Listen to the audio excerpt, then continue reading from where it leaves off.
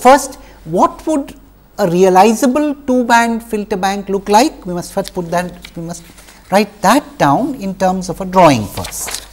So, a realizable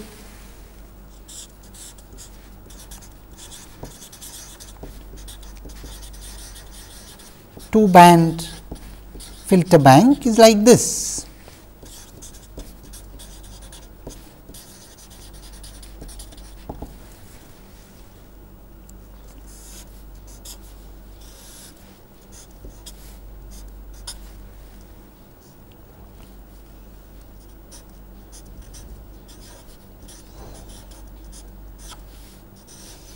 So, I straight away write it in terms of system functions here.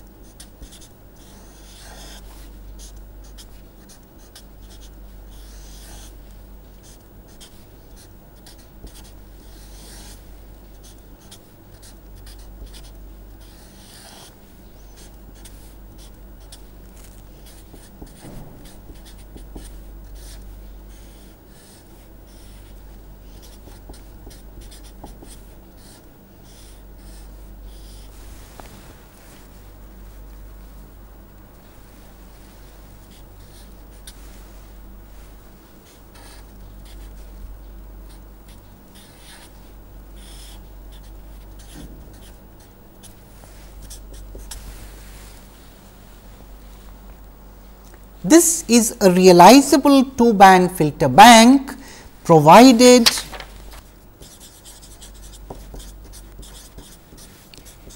H0Z, G0Z, H1Z, G1Z are all rational functions, rational system functions.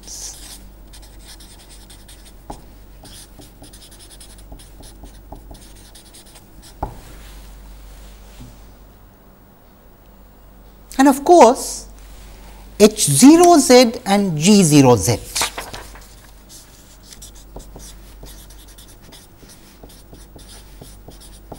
aspire to be ideal low pass filters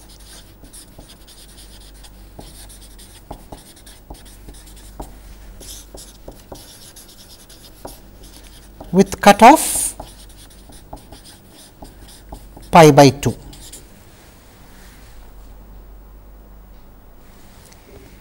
H1Z and G1Z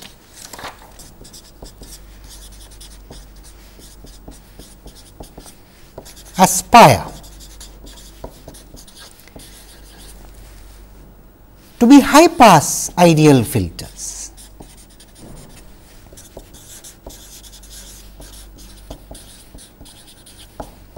With cutoff pi by 2.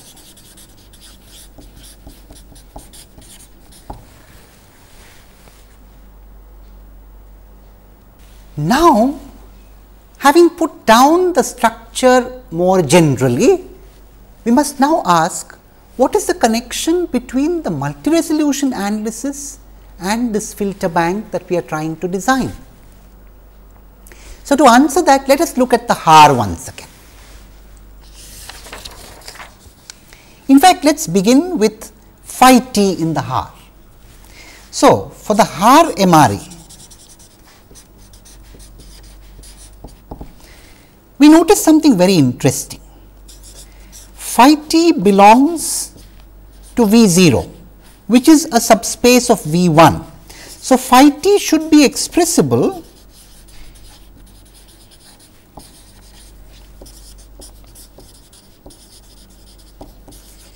in terms of the basis of V 1. And what is that basis of V 1? It is phi 2 t minus n for integer n. It should be expressible in these terms. It is very interesting. You know, phi t is an element of V 0, V 0 is a subspace of V 1, and the basis of V 1 is again the dilates of phi t by a factor of 2 and their integer translates. So, phi t can be expressed in terms of its own dilates and translates. This leads to what is called a recursive dilation equation on phi t. And lo and behold, what is that dilation equation? That is also not difficult to determine. In fact, we can even see it graphically. Indeed, if you recall, phi t looks like this. I have kind of scaled up the drawing, and all that you need to do to get this recursive equation is to notice that this can be redrawn like this.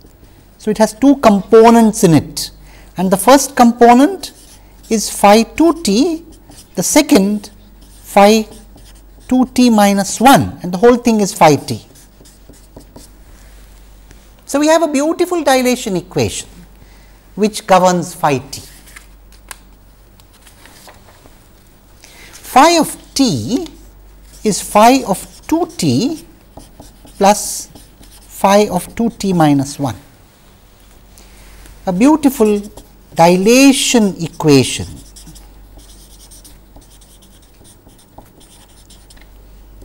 which governs phi t.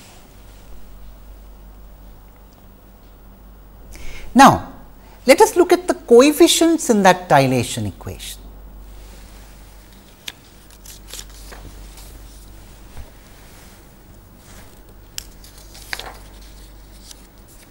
So, let me put the dilation equation before you once again.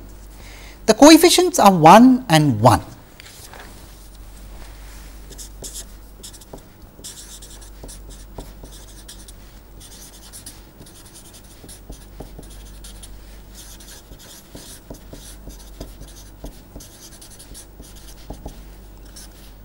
Let me try and call this a sequence, So, if you agree, I will talk about the sequence which is 1 at n equal to 0 and then 1 subsequently as shown at n equal to 1. This is a way of denoting a finite length sequence.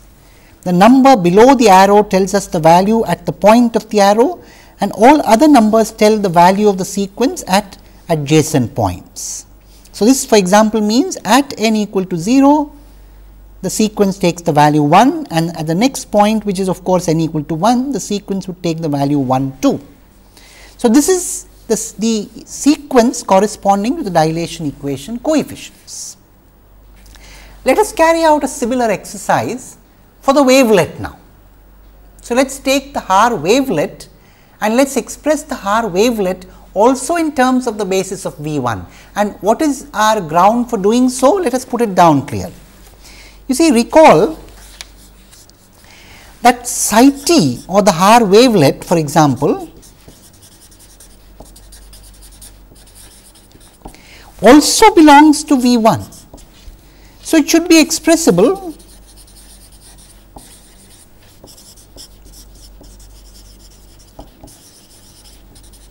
in terms of its basis. What is that basis? Phi 2 t minus n for integer n.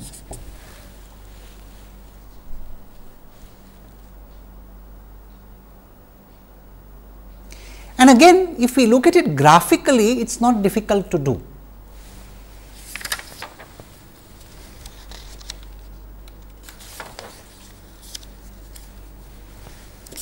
Graphically, one can sketch phi t actually.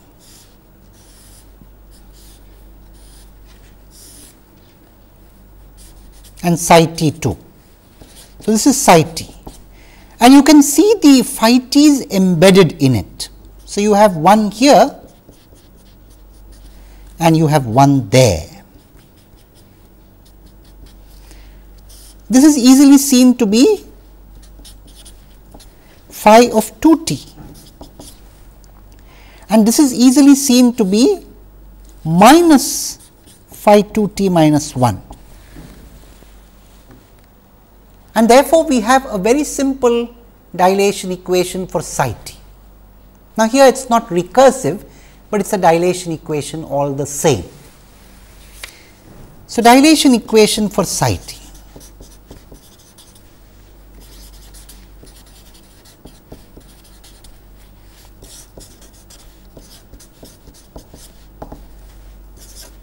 Psi of t is phi 2 t minus phi 2 t minus 1.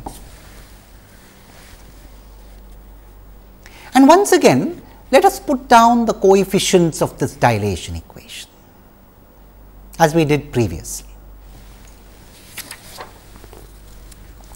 So, the coefficients again would be the coefficients involved in expanding in terms of phi 2 t minus n. As I can see from this dilation equation, the coefficients are 1 and minus 1 respectively at 0 and 1. So, I put that down.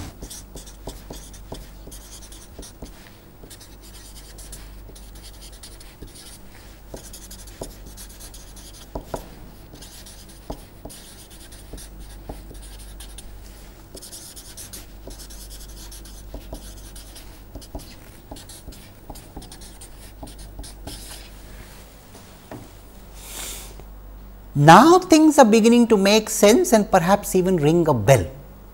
Let me put both these coefficient sequences before you once again, and then I am sure it will ring a bell. Look at the dilation equation coefficients for the phi t itself. So, in fact, let me write it down. Dilation equation coefficients for phi t, and let me then put before you the dilation equation coefficients for psi t. So, let us write it down in this for psi t.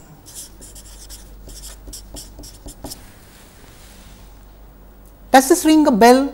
Yes, indeed. If you look at the impulse responses either on the analysis side or the synthesis side of the low pass filter and the high pass filter, these coefficients are essentially those impulse responses. A minor difference. You see, on the analysis side you have a factor of half. For the moment, keep aside that factor of half.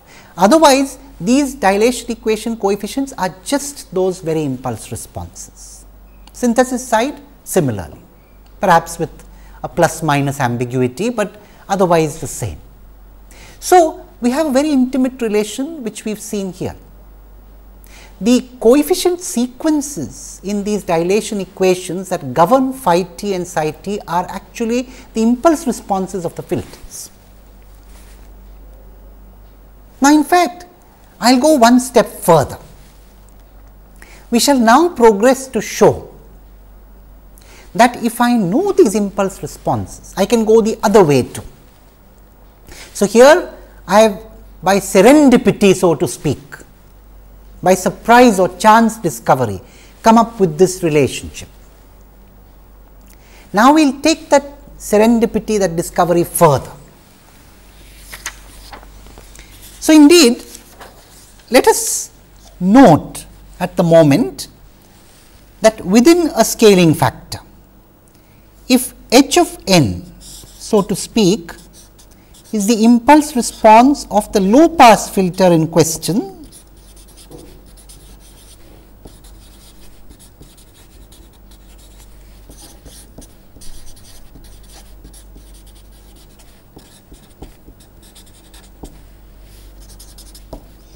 in the two-band filter bank,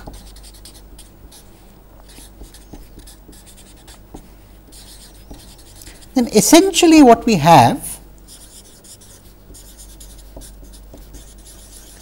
is the following dilation equation. So, we will continue the dilation equation. Phi of t is summation on n over the set of integers h n phi 2 t minus n. This is the essential dilation equation for phi.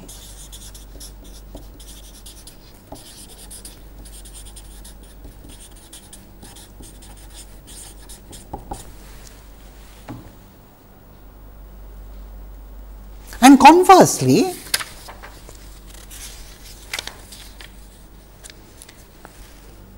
if Gn is the impulse response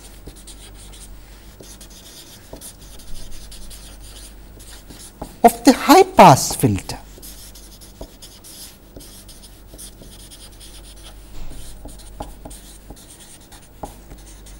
in the two-band filter bank,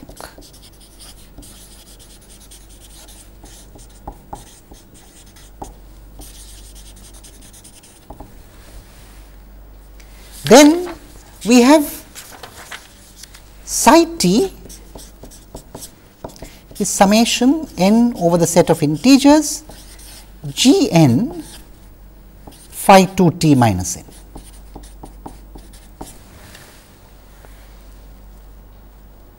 So, in the time domain we have made an intimate relationship.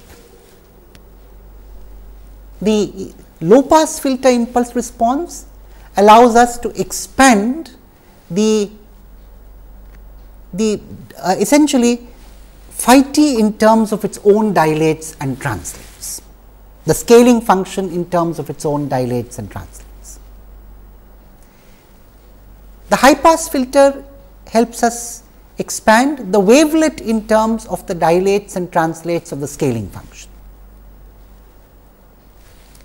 Once again, low pass filter impulse response, a recursive expansion of the scaling function in terms of its own dilates and translates. The high pass filter impulse response, an expansion of the wavelet in terms of the dilates and translates of the scaling function. Now, we want to go a step further. We want to show that once you have this dilation equation, we can actually completely characterize phi t and psi t knowing the two-band filter bank. I shall in the next couple of minutes only give the strategy for doing so, but we shall actually do this in the succeeding lecture, in the lecture to follow. So, let me put before you the strategy that we are going to follow, and for that purpose let me put down the equations before you once again. So, let us recapitulate the two equations we have written. We have this dilation equation relating phi t to its own dilates and translates.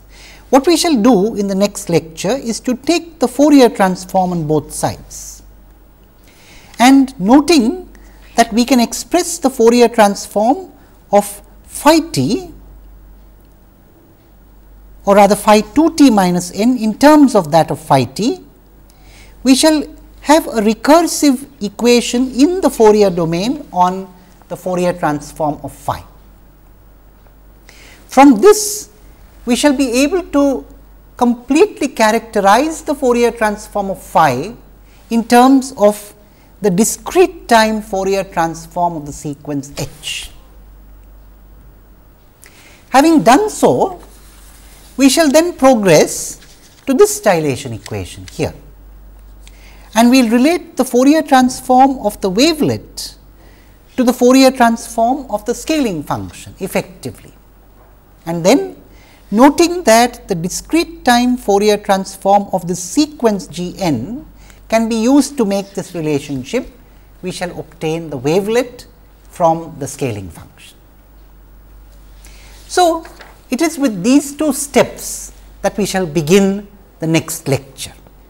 For the time being, let us keep our curiosity alive to see how beautifully we can enmesh the design of the two-band filter bank and the design of a scaling function and a wavelet for building a whole multi-resolution analysis. With that note of curiosity and anticipation, let us conclude this lecture. Thank you.